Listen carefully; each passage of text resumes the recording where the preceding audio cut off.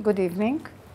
And let me start with a relatively brief overview and then we'll move to a Q&A. So I'll start by looking at what was the shape of the economy when the war broke up. And I would say generally that it was quite good.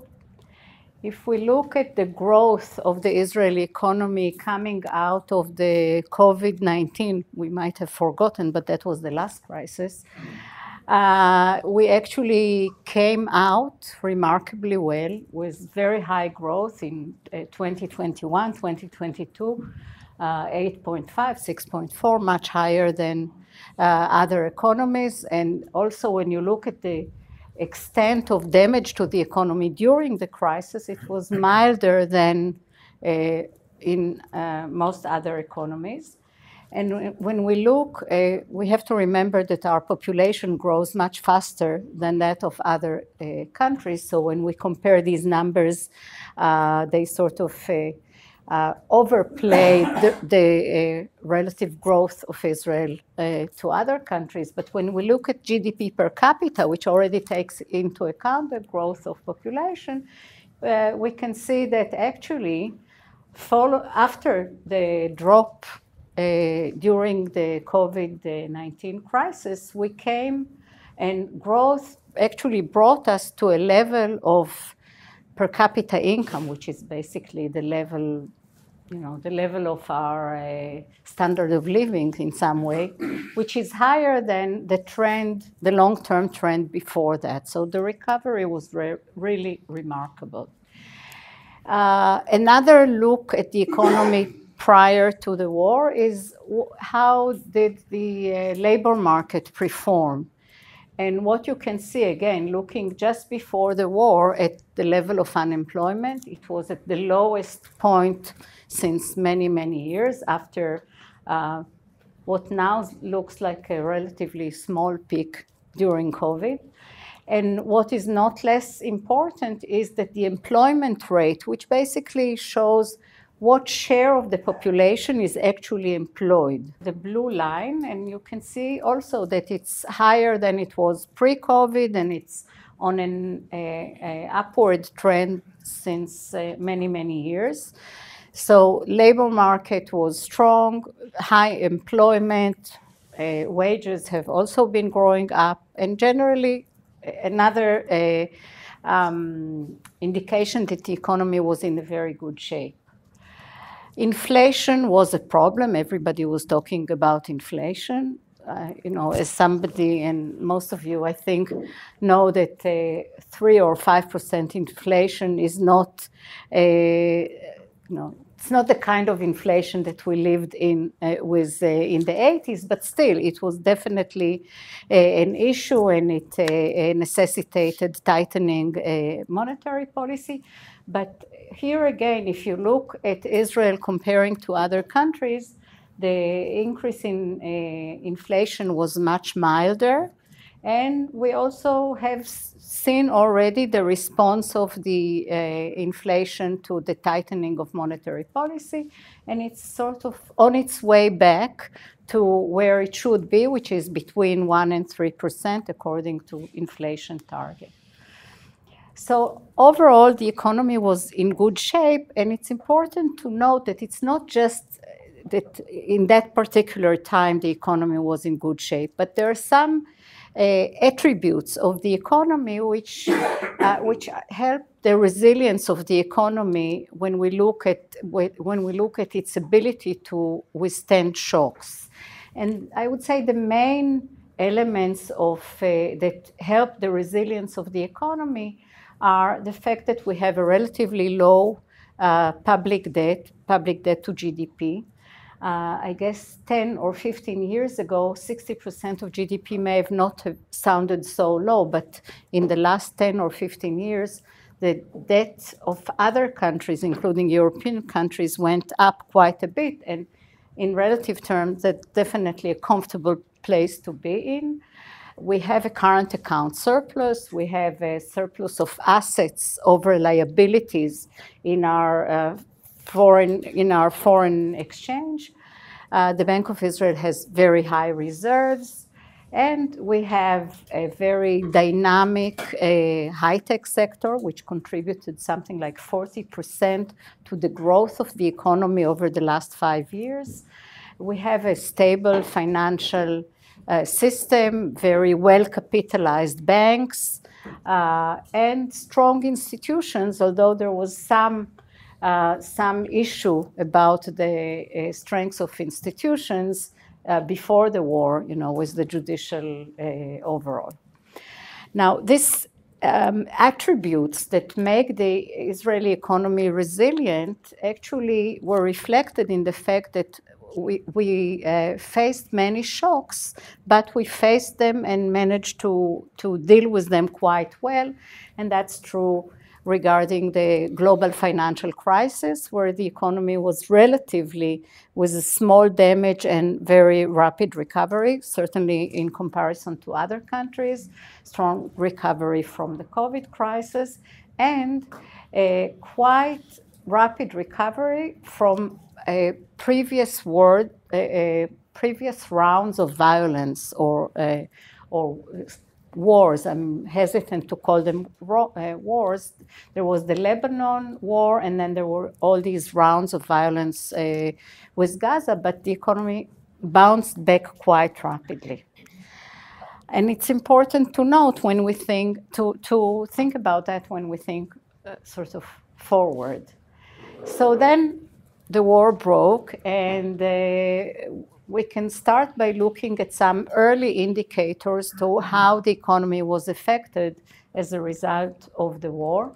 One area to look at is obviously how the stock exchange performs relative to the stock exchange in other economies. And as you well know, over a long period of time, there is quite high correlation between the performance of our markets and the performance of the US markets, for example. So this relatively high correlation actually started breaking to some extent already before the war, actually in the beginning of 2023, with the concerns about the judicial overall.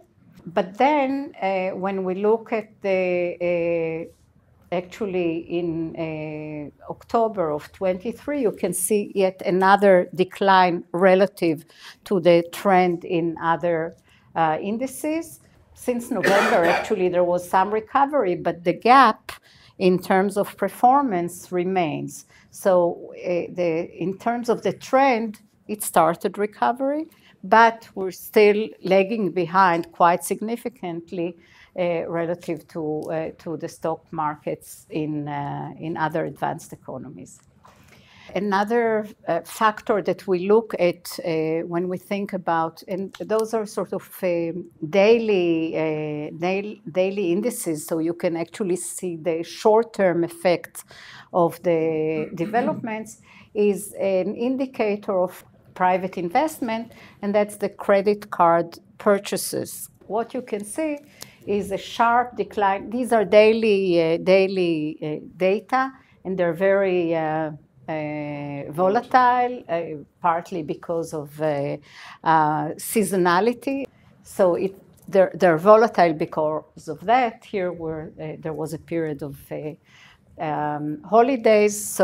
But still, when you take the long-term average of about 100 prior to the war, you can see a decline of about 25% in the first 2 weeks, but then bouncing back, the credit card purchases bounced back. Now, that's true for the overall, but there are significant differences between the different sectors.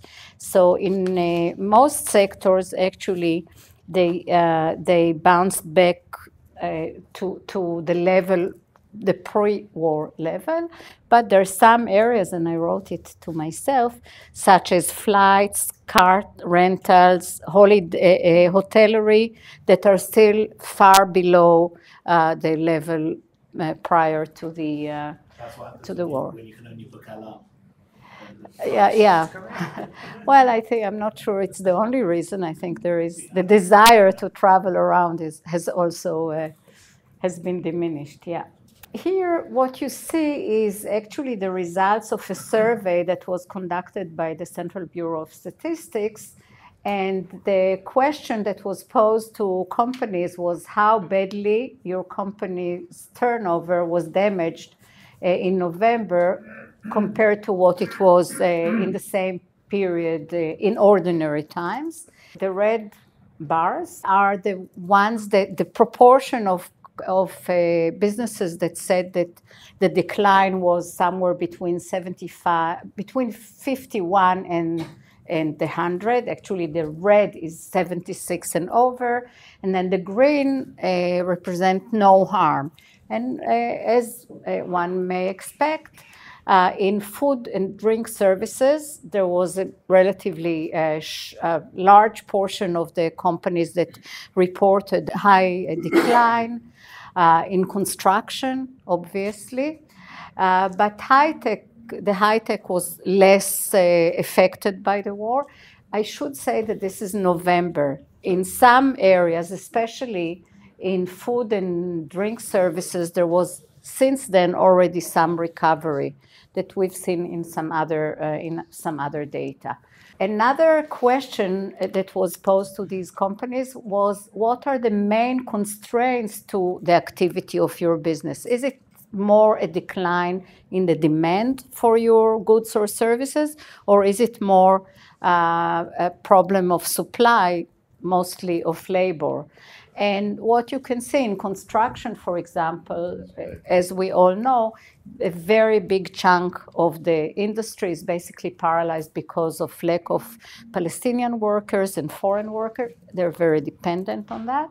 In high-tech sector, about half of the companies were not harmed, but still they have quite a large proportion of people on reserve that are not working. Again, we're talking about November. I think it's changing now. There is the number of reservists that are being released is now growing. In trade, for example, it's about half of the companies were affected, but it's mostly due to lack of demand. So we see that the story is very different in different sectors. What is the shape of the labor market? Here we can see October and November, and the data, the way the Bureau of Statistics measures unemployment is the standard way is asking, have you been seeking work in the last 4 weeks? That's the and that's how unemployed are counted. However, during periods like this one, and also during COVID, the definition of unemployment was expanded to include people who were not working due to economic reasons. Some of them are are getting unemployment benefit. It was called here halat. I'm not sure. It's paid vacation or paid leave, which is also now being used. The same system is being used. And so when we add people that were unemployed by the standard definition, but also absent for economic reasons, the unemployment rate actually shot up to almost 10% in October and declined in November to 8.5%, still a very high number. If you add to that people who were out of work, not for economic reasons, but for other reasons, which includes people that are on military service, I mean reservists, these are these bars, and absent for other reasons. For example, if the husband is on a military service and the mother of 3 kids cannot go to work, they would be counted here. So if we take all these people together, we get in October almost 20% actually of employees were not employed. that other reason had declined quite sharply in November because, for example, the educational system is back in full work. So what we see here is, one, unemployment is still high if you take into account all those who are unemployed due to economic reasons. But the additional people who are out of work are already back at work, except for the reservists. So the picture here is of a recovery of employment, but not full recovery. So this is the picture when we sort of look at data which are high frequency data up until now. And the question is, where are we heading? And I should start by saying, it depends, and the uncertainty is very high. If we look at previous rounds of violence, generally we could be quite optimistic. If I take, for example, the Second Lebanon War, you can see a decline in one quarter, that's the last quarter of 2006, but a full recovery the following quarter. The same is true when we look at some, for example, all these names of the rounds of violence. I'm not sure that the English translation tells you much, but anyway, Operation Pillar of Defense. Amud Anan, maybe, I'm not sure.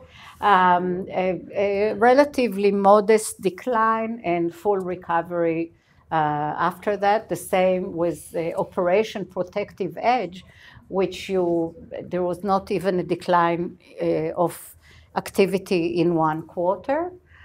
Some of these rounds of violence actually coincided with other shocks. For example, the Operation Guardian of the Walls, Shomer Chomot, thank you, came during COVID, so it's very hard to sort of identify the effect of that. And here the dominant effect was COVID. The one period that is very different is the Second Intifada. Here, the Second Intifada in the early 2000s actually came after the burst of the dot-com bubble, and there was a general slowdown in the global economy, but there was also a very long period of violence, of terrorist attacks, reduced confidence, personal confidence.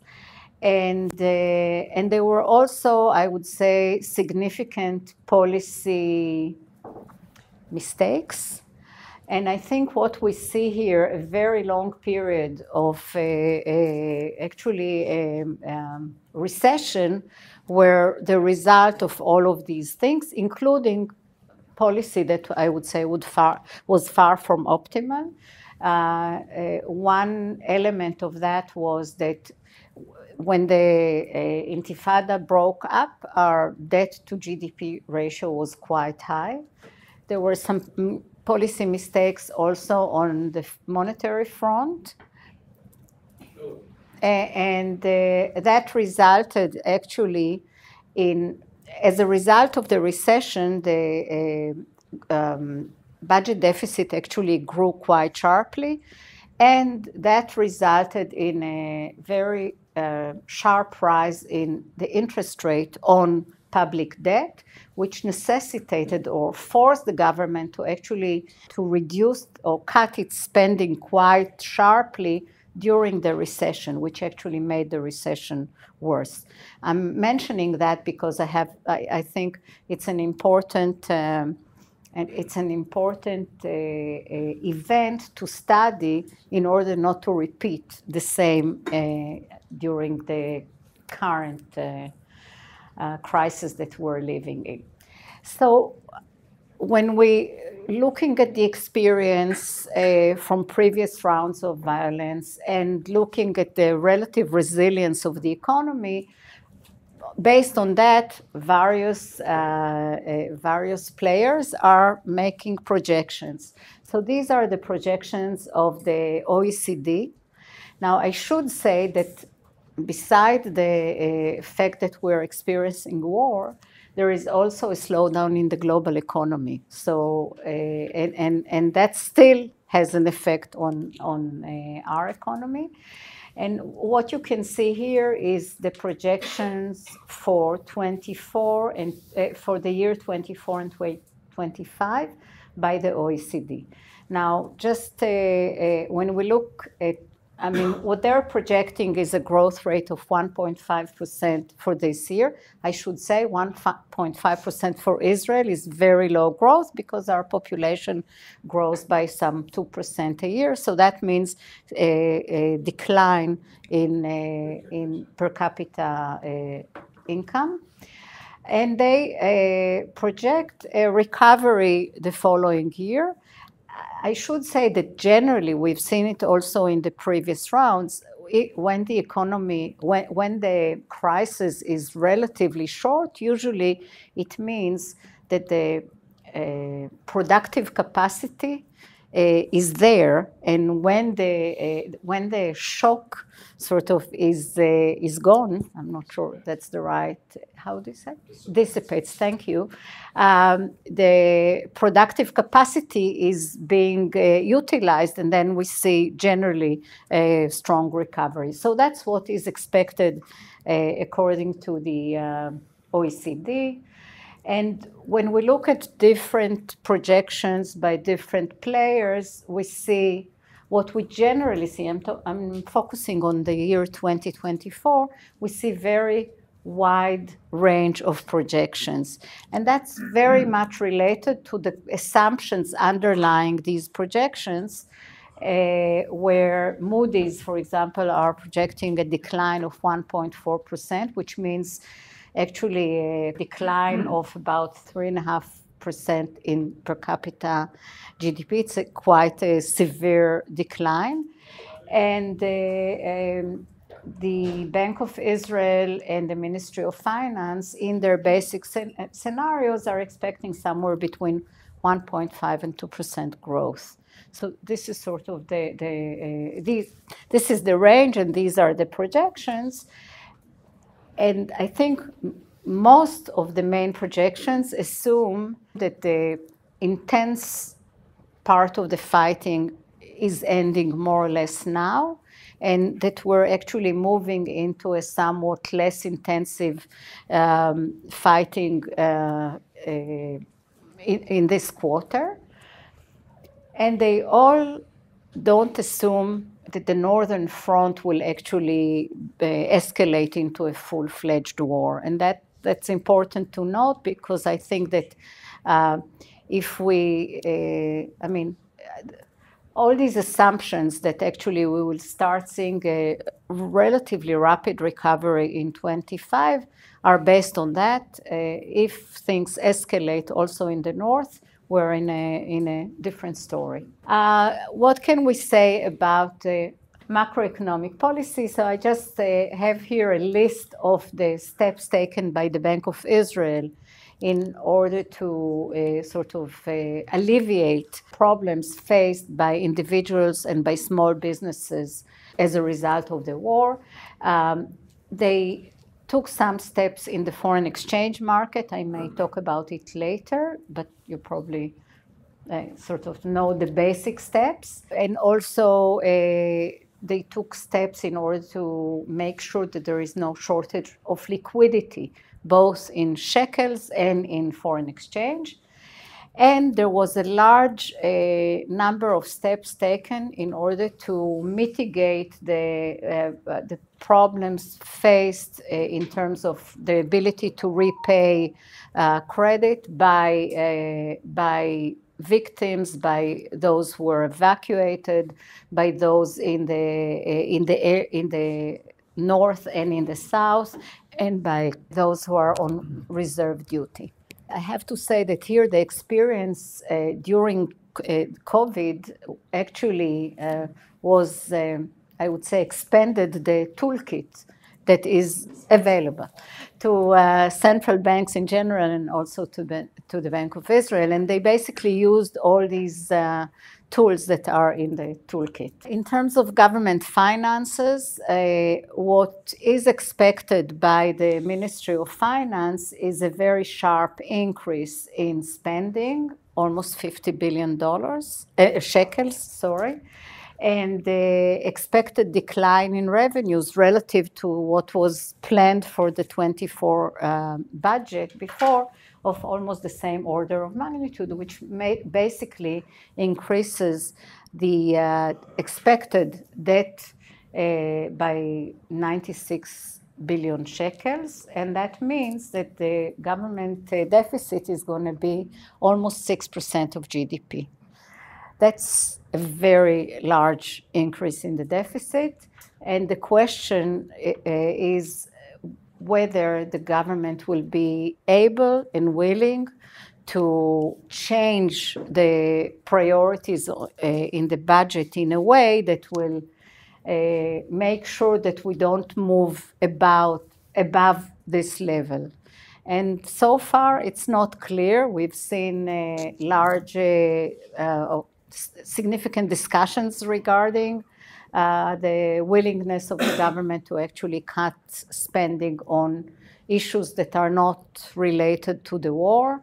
I think it's important not only because the order of magnitude of this deficit puts us in, I would say, a dangerous zone in terms of the market, but I think the markets will also look at whether the government is actually managing to control its finances during this challenging time. So I think it's not only the size, but it's also the message behind it. In any case, the debt to GDP ratio is expected to rise to about 67, according to different analysts, around 66 or 67%, which means that eventually the government will have to deal with it. I'm not sure what we experienced during COVID, this 8.5 and 6.4% of growth, which actually brought the debt to GDP ratio right back to where it was before COVID. I don't think we will experience the same situation now. And I think one of the big worries is also the expected longer-term rise in defense expenditures, which will make it harder to actually bring debt back to sort of levels that are more comfortable. Now, it's important to have a debt to GDP ratio which is comfortable because it means that you can react to shocks, and unfortunately, we are prone to shocks. So just a small summary. Basically, we entered this crisis with an economy which is not only in good shape, but also which demonstrated its resilience. And there are very specific elements that are contributing to this resilience. But the question of what will be the duration of the war, the intensity, whether it's one front or another front, sort of will very much determine the extent of the decline of the economy and the necessity for increasing spending. I think the big test to the government is whether its ability to actually change the priorities of the budget and its ability to really channel resources to what is needed as a result of the war, and being able to actually cut what is not needed. And there is a very important point here. I think if the government is able to actually provide the support, for example, to small businesses and give them this bridge over the period when they are not able to, they're not earning, and they will be there at the end of the war, that means that they will get back to operate, and that will support the recovery. if government fails to give them that support, they will not be there, and the recovery will be much smaller, because to build a new business from scratch takes a lot of time and resources. And maybe the last point is, because of the uncertainty regarding the duration of the war and the extent of the needs for fiscal support for the war and for the war-related issues, the government needs to be very prudent in what it does at this stage. And that, again, calls for a very, I would say, very serious change of priorities to leave room to continue doing what is necessary if things deteriorate. So I think I'll stop here. Thank you. Thank you very much, Professor Flug. Had a few questions that we were discussing earlier that we thought would be appropriate to kick off a Q&A session with, and then if we've got some time at the end, perhaps we'll open up to the floor. I'm sure everyone in there at various times has pulled out a banknote and given it across to someone in a restaurant or a shop or wherever they are, one of their kids, hopefully not trying to check whether it's one of their kids. But I wanted to ask Professor Flug, because it's my first question and it's a lighter one to start with. The first time you handed over a shekel note with your signature on it, did you notice it was your signature? Oh, yeah, yeah. Actually, it's the only tangible thing that I could tell some people about what I do. What do you do as a governor? I sign the banknotes. So actually, what I decided to do was to go to my favorite place in the shuk that sells greenery. How do you say greens like parsley and so on. And this is one I like to go to the Machne Yehuda shuk, and so I decided that that's where I will launch the new series of, and that's what I did. And actually, it was a very popular little video clip. So. I'll have to look for it on YouTube. Recently, the Bank of Israel cut interest rates. You've already talked about inflation being on the way down. How do you see the glide path for interest rates in 2024 and beyond here in Israel? Well, one thing that I will not do is I'll not give you a number. I can tell you what the market says. I can tell you what the Bank of Israel says. You probably know that, but I did bring the numbers. But I think that I would say generally, the macroeconomic developments that are, I would say, the main scenario are supporting a further decline in inflation, which will allow the bank to continue reducing interest rates at a very, I'm sure they will be very gradual. Now, the main issue that can sort of interfere with this process is if the shekel sort of starts depreciating very rapidly again. I think what helped them take the decision that was sort of half expected by the market was, besides seeing that the inflation is actually moving towards its target, there was also the appreciation of the shekel in the last, 6 weeks or so. And that also indicated that one of the sources of concern about inflation is the depreciation. Once that was out, I think that sort of is the ability to take that decision. I can say that in the last Bank of Israel decision, they're talking about interest rate being between 3.75 and 4% by the end of this year. But, things change. It's not a commitment, it's just a projection. Which obviously the shekel's a corollary of that, or an influence on that, and you mentioned that, but the shekel plummeted when the war began, having had a difficult 2023 already, touched I think less than 4.1 on the dollar, heading to 5 to the pound, which the Brits haven't seen before I had any grey hair, that long ago. Do you think the shekel can continue its upward march? Because the factors that pulled it up in the past largely remain intact. The growth of domestic savings that are invested overseas need to be hedged back. The move from imported energy to our own energy self-sufficiency, and just the strong growth of the tech sector. So do you think they could reignite a continued bull run in the shekel? Well, I think the big question, the fundamentals are what you mentioned. And if the war is relatively short, and if we are on a recovery path, I think there are forces, the fundamentals that support the shekel. And I mentioned the current account surplus, and if the tech sector and the defense industry that is now also enjoying a boom. I'm not sure it's the right word, but I mean, both enjoying and boom. So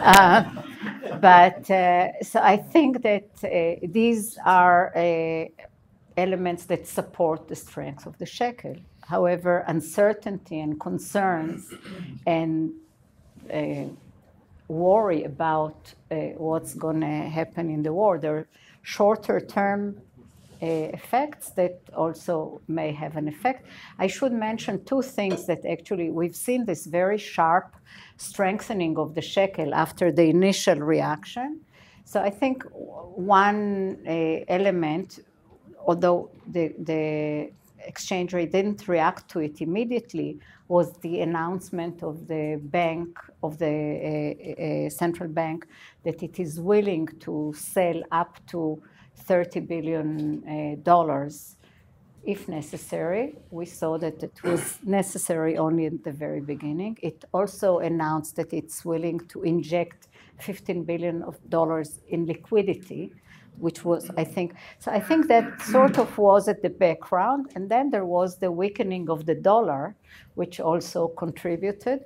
And one last element, which we've seen for a very long time, and then during the period of the concern about the judicial overall, it seemed to not have an effect, but I think its effect is back, is the relationship between the exchange rate and what's happening in the stock market in the US. As you know, institutional investors have guidelines regarding how much exposure they want to have to foreign assets.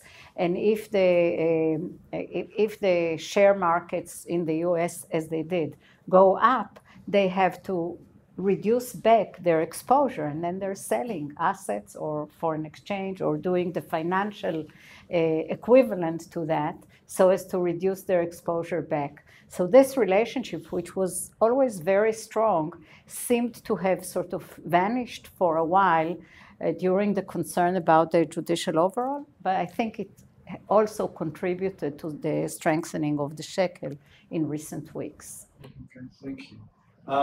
You spoke about the government needing to get expenditure under control.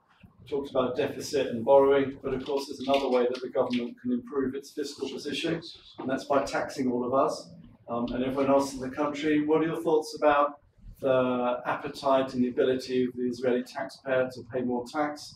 Do you think, for instance, a wealth tax might be introduced? Generally, I would say that I think that the government, as I said before, will need to bring back the debt or debt to GDP ratio slowly to comfortable levels. I should say that even before the war, the government spending on basic civil services was relatively very modest.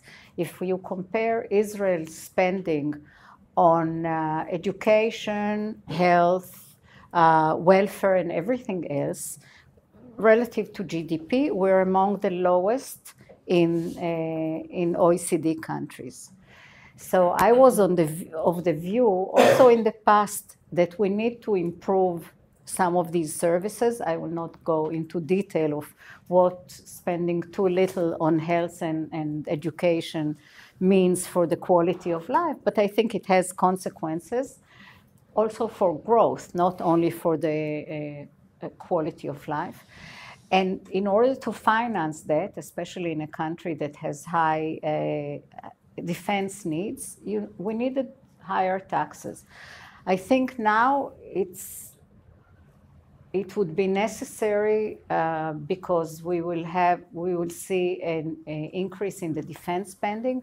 I'm not talking about the immediate one-off need to pay for ammunition and reservists and all these needs. I'm talking about a longer-term increase in our defense spending. I think there is a clear recognition that we will have to increase the size of the army, so we will have to pay for that.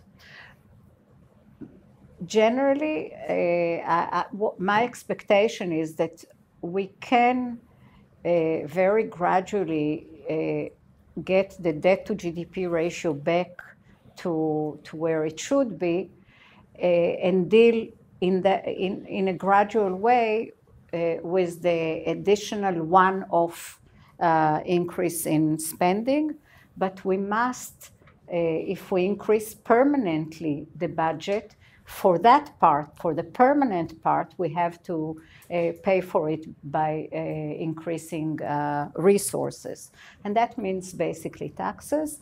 And which taxes? There is a large menu. I'm not sure that wealth tax will be high on the list, not because it's not a just tax. It's just a tax that is quite complicated to actually collect a significant amount. I think one of the candidates to be increased is income tax, because in Israel we collect income tax. Overall, we collect relatively little. And it's not because the marginal tax on the higher brackets is low. It's not low. The thing is that about 55% of employees in Israel don't get into the threshold where they pay taxes. Basically, because of all the exemptions, only about 3 deciles, Asironim deciles, pay any income tax. I think this is not a reasonable situation. So I think this is one area. And then there are all kinds of exemptions, tax exemptions, that I think need to be sort of reviewed. Some of them had justification in the past and may not be as justified now. Some of them are quite regressive. I think, for example, the exemptions of taxations around saving for pensions are probably too high. We also have a compulsory pension saving, so you don't need to, when you do something compulsory, you don't need to give so much incentives. So I think there are different ways, but it's clear that we will have to increase the tax revenues, at least to pay for the permanent increase in spending. Okay, thank you. I want to thank everyone very much for coming. Especially to our very special guest, Professor Flug. Really has been an exceptionally interesting, thought-provoking evening of learning about the outlook for the Israeli economy, how we hope to navigate the post-war economic situation. Of course, we're not just worrying about medium-term interest rates, we're worrying about other things as well. The return of the Chatufim, the return of our soldiers after victory, the end to the war successfully. And for the Pioneer family, of course, I want to welcome back Josh Kurza. A member of our investment team who spent the last mostly 3 months in Gaza. I don't think he's been doing any stock market research there. And other things. We look forward to welcoming back the rest of the team as well. But thank you very much for joining us. Please stay outside and we'll have a chance to chat then. Thank you very much.